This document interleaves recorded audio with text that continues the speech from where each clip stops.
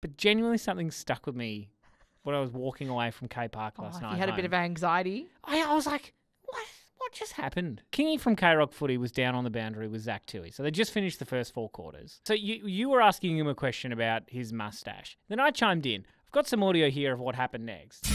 You're much bigger than your mustache, and even though I did see you with a live mustache twirling at Kilgore Street Grocers about a week ago, I know that it's not just for the fun. There's business. Were you in the bushes in it as well. or that's No. Yeah, that does sound a little creepy, Tim. I was buying a kombucha and some organic rice. you sound like a hoot.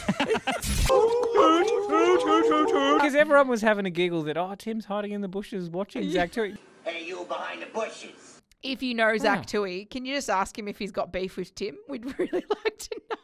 Tim and Jess. K-Rock 955.